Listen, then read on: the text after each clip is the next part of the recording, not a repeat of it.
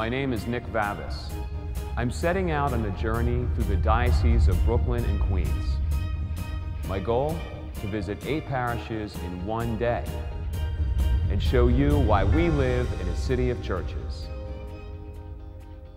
In case you missed it, here's my journey so far. I began my day by visiting St. James Cathedral, the Bishop's Church, before making my way to nearby St. Boniface. I then took a trip into Queens to visit Our Lady of Mount Carmel in Astoria, and then to Forest Hills and Our Lady Queen of Martyrs. After touring the church, I set out to my final destination in Queens, Our Lady of Snows in Floral Park. Hey guys, thanks for joining me again. Now I'm still here in Queens. I just got off the F train from my last stop, Our Lady Queen of Martyrs. I'm now waiting for the bus to take me to my next stop, Our Lady of Snows in Floral Park.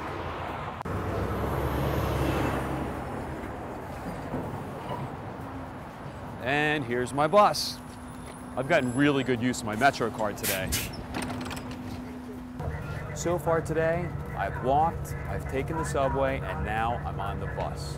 City involvement with surface transit. It began in September 1919 when Mayor John Francis Hyland organized private entrepreneurs to operate emergency buses to replace 4 abandoned storage battery streetcar lines. Most of the routes that followed were managed by private companies. By the 1950s, the city only operated service in Staten Island and Brooklyn, and a few lines in Queens and Manhattan. But by 1980, the city had acquired the rest of Manhattan, and by 2006, the remaining routes in Queens. New York City really does have the best public transportation system. You can take it to get just about anywhere. And this is my stop.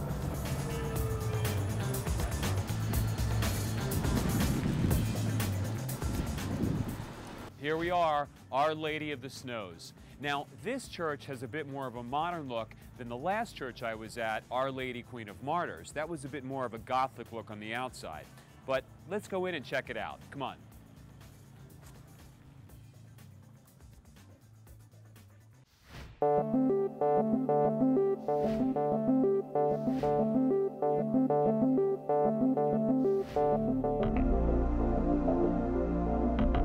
Welcome to Our Lady of the Snows, Nick. Thanks, Glad Monsignor. to have you with us. Appreciate it. As you can see, this is a brand new church. It's the newest church in the Diocese of Brooklyn. I'm happy that you're here. I'd like to give you a tour and show you around. That'd be great. I smell the fresh paint. I'm glad Yes, to see it. yes. Okay. This is the vestibule of the church. People enter this way. This is the main entrance of the church. Main entrance. And when they approach the gathering area, they are greeted with many of the Oh, this is saints. beautiful. We have St. Jude, St. Anthony, Mother Teresa, because there's a lot of Indian people in the parish, and they have great devotion to Mother Teresa. And then we have a statue of San Lorenzo Ruiz. He's a Filipino saint. We have a large Filipino population also in the parish.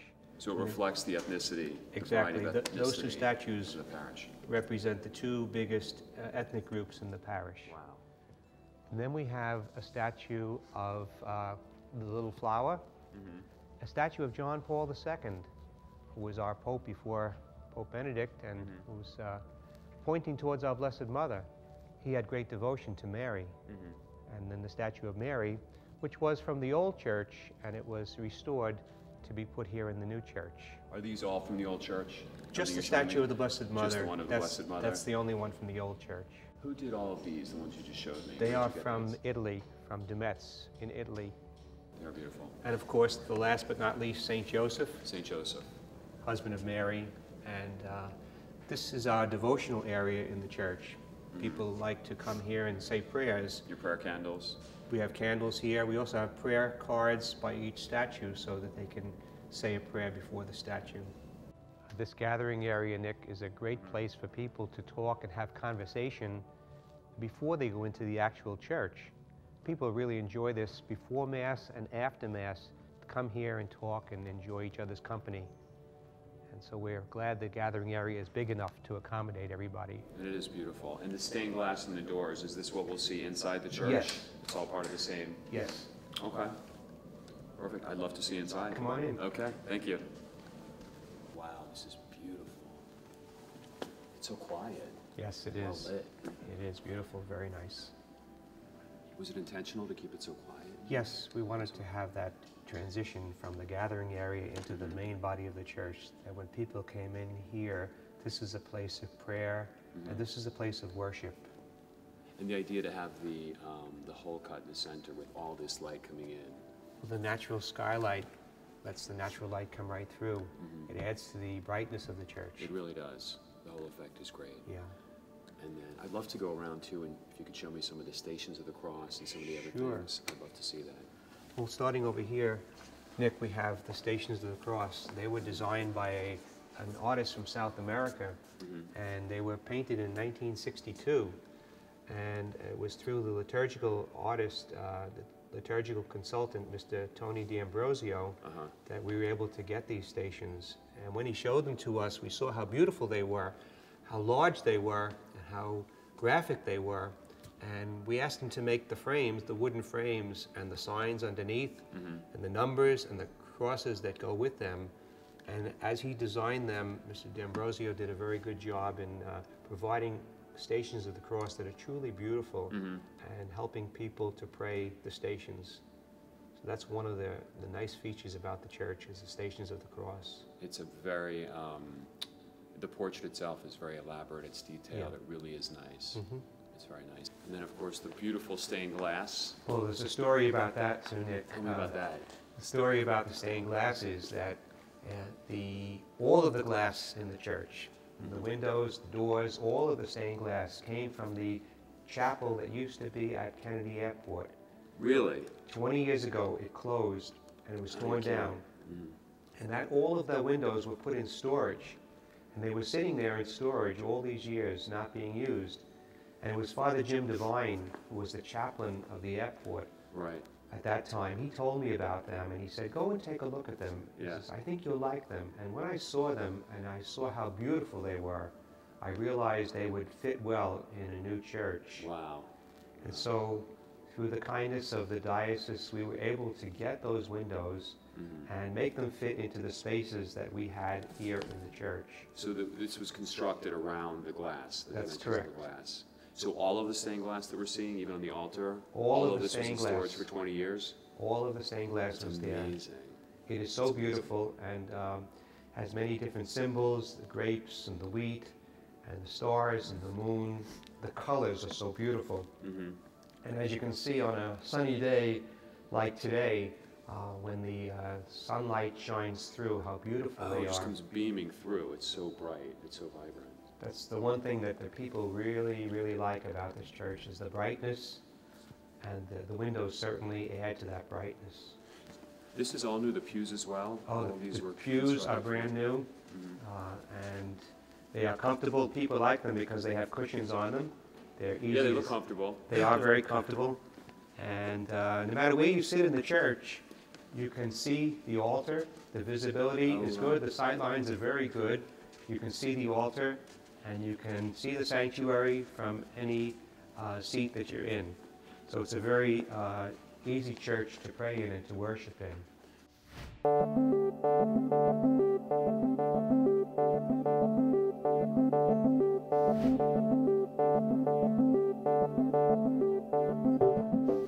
The crucifix that you see here above the main altar is the crucifix that was in the other church. And the people really liked that crucifix, and so we brought it over here, and Mr. D'Ambrosio made that background for it, and we Illuminated the whole thing from below. It looks great. right. It's very The majestic. people really appreciated the transition from the old church to the new church, with this crucifix. So that's an important part of our. And then the tabernacle. Is there anything you can tell Yes. me about that area? The tabernacle is a tabernacle that came from the Church of St. Gregory in Belrose. They gave it to us. We were very happy to accept it from them. We had it restored so that it would be looking the way it's looking now. Looks like it's brand new. It does look new. And over here, Nick, is where the choir sits. The choir that we have is a beautiful choir of all church volunteers. Were they local parishioners Yes. in your choir? Yes, Mrs. Lisa Kelly is our choir music director, and she has directed the choir for over 25 years, and she does a beautiful job with them. Was there ever an idea to have a pipe organ, like you see in some of the cathedrals and the churches? I think A it'll large be pipe organ? a little too expensive for us right now, but Yeah, there's that, right? It's expensive. but we did buy a new organ though, and this organ is our brand new organ because the other organ in the church that we had was wearing out. It was starting to fade out, and we needed a new organ, so we included the new organ as part of our budget for the new church, and it's a beautiful organ. It sounds really great on Sundays, and the people appreciate the music that's given them here. Is there anything else that was brought over from the old church that's of significance, that's important to you, besides the crucifix and the tabernacle? Well, the tabernacle is not from the old church. Right. But the crucifix is from the old church. As well as the processional cross that we use to start each liturgy, that the altar server carries in, that's from the old church, as well, yes. And then everything else is pretty new, though. Everything else is new, yes. Okay.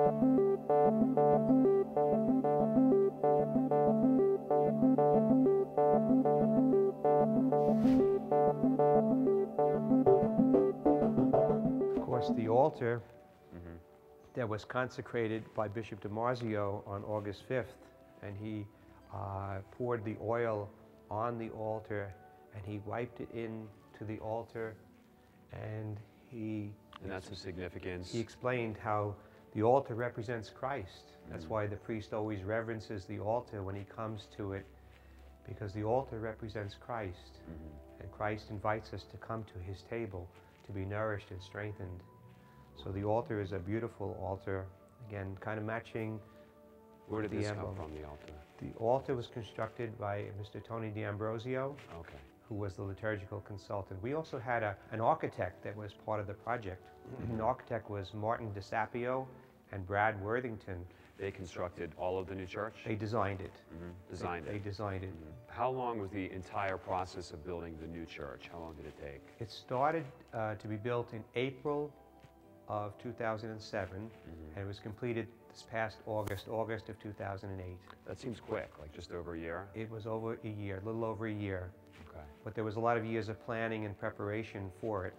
So tell me a bit about the history from the old church to the new church. Tell me about the old church. What is the old church? Well, the old church was built as an auditorium gymnasium in 1953, and the intention was to have it as a gym and an auditorium, but then the parish needed a place to worship. The parish was started in 1948 Where were they worshiping then? in a small chapel Okay. that was their church from 1948 to 53, but by the time 1953 came, the parish had grown so much they needed a bigger worship space, so they started to use what was intended to be the gymnasium. Gymnasium. So was it ever used as a gymnasium at all? No. No.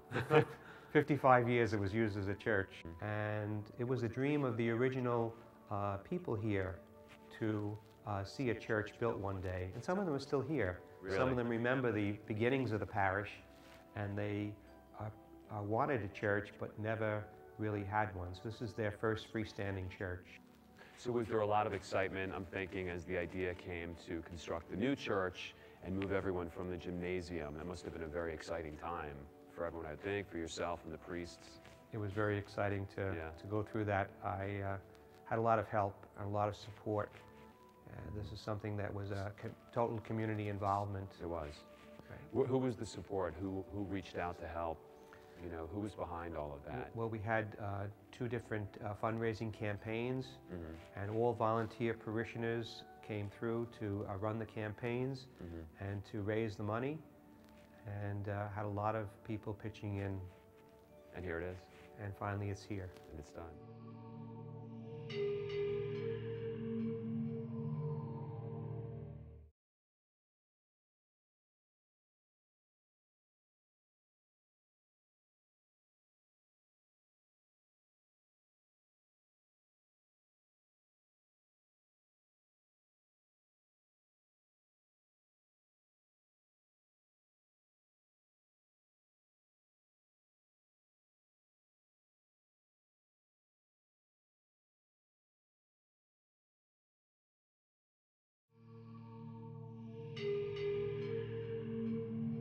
Monsignor, when did you decide that your calling was to go into the priesthood? What made you choose? For myself, like my first year in college, I went to Loyola Marymount and I studied theology the first year, and I kind of knew that wasn't for me.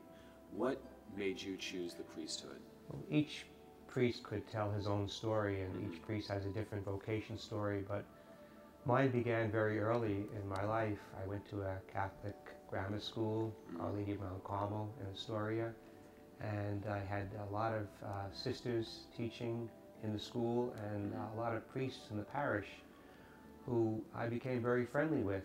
And as I became friendly with the priests, I began to realize the work that they were doing was so important, being with people at critical moments in their life. And I looked up to them as my heroes. The priests in the parish were great priests, and I wanted to be like them from a very early age. And so I went to Cathedral Prep Seminary in Brooklyn at the time, and later on to the major seminary. And I felt the call was there from an early age because I wanted to follow the footsteps of my parish priests. And I had a good Catholic religious family. It was very encouraging to my vocation. So it made sense to you, would you say? Yes, I felt very comfortable doing the work. Did it unfold naturally, that whole progression, that path? Yes. Each year, as I got older, I realized this is where God was calling me to work. Have you always been a New Yorker? I hear Brooklyn and a lot of your studying and your history. I grew up in this diocese, and the only time I was out of the diocese was when I was in the major seminary in Albany, New York, Our Lady of Angels Seminary, because the seminary at Huntington was too full at the time and couldn't take us all, so we had to be split up into different seminaries at that time. Yeah. Now we wish we had more seminarians and more men studying for the priesthood. Hopefully they will be. So you can take the priest out of New York and the city, but you can't. Right. Well, Monsignor, thank you so much for sharing that with me. I appreciate that. You're welcome. And I'd love to take a look at the old church, if we could, if you take me over there. Sure, I'd be happy. See what we're talking about. I'd be happy to show it to you. Great. I'll follow No problem. you. It's out through the main entrance? Yes.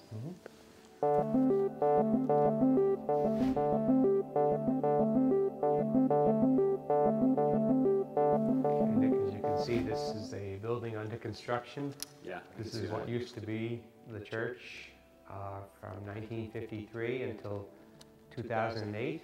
For 55 years, this was the place of worship for the parish. Even though it was built as a gymnasium auditorium, it was always used as a church. And the plan was that when the new church was constructed, that this building would revert back to its original purpose. And that's what's happening now. I might add that all of the furnishings, the religious furnishings, the altar and every bit of religious furnishings that was in here is now being used in some other church or chapel in the Diocese of Brooklyn. Really? Where was the altar? The altar originally was up here at the front of the room, but in 1979, the pews went long ways, yes, the pews went this way. But in 1979, there was a restoration or renovation of this building, and the altar was placed over here, and the seats were placed on three sides. The altar was where the parishioners sat. Correct.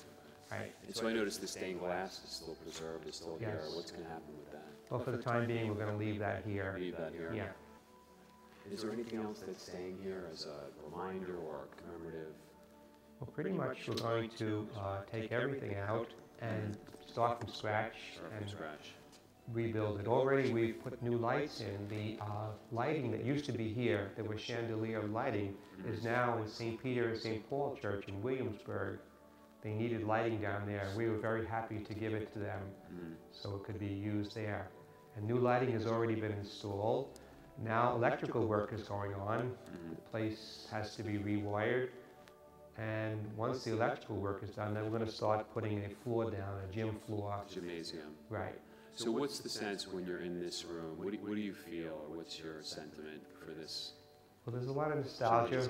A lot of nostalgia when you come in here because you know this was the place where the Eucharist was celebrated, where the sacraments were celebrated for many, many years. A lot of history. A lot of history in this building. Yeah. You know, Nick, the parish actually began in 1948. This area was developed after World War II.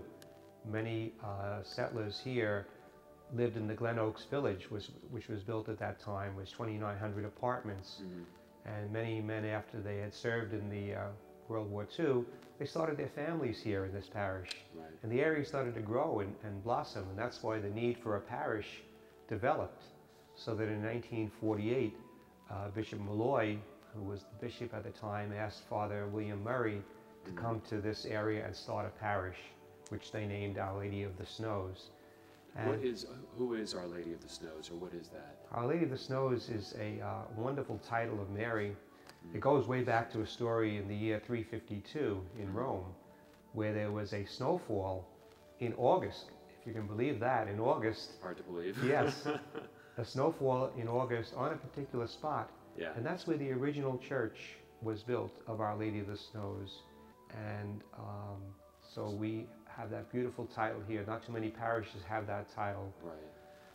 But we began humble beginnings in 1948, and since then the parish has grown and blossomed and developed into a very, very active parish. And you're very lucky and blessed to have that.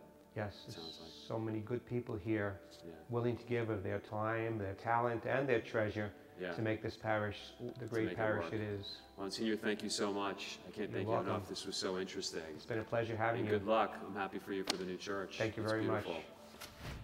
Wow, Our Lady of the Snows was amazing. So that's 3 for 3 beautiful churches here in Queens. It's been a great day so far. I've learned a lot of history, seen some great churches, plenty of exercise, and some great New York pizza.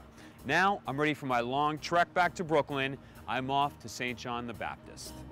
I'll see you there.